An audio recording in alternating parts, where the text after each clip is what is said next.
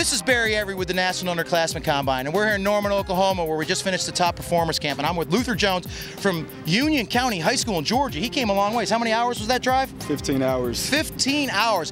For those of you who don't know where Union County, Georgia is, it's way up in the, northeast corner of Georgia? Yes, sir. And this guy is a mountain man, and he played like it as a defensive lineman. He played like his hair was on fire. Now, Luther, what did you really enjoy about this? I enjoyed the competition and the intensity of all the coaches and just everything about the camp. I really liked it, and the coaches were really good too. And you're going to be a junior this fall, right? Yes, sir. Who do people need to watch on your schedule? A big matchup. Fannin County and Towns County. Fannin County and Towns County. So be looking for that, you guys that love to go to the North Georgia mountains in the fall time when the apples are ready. Thank you.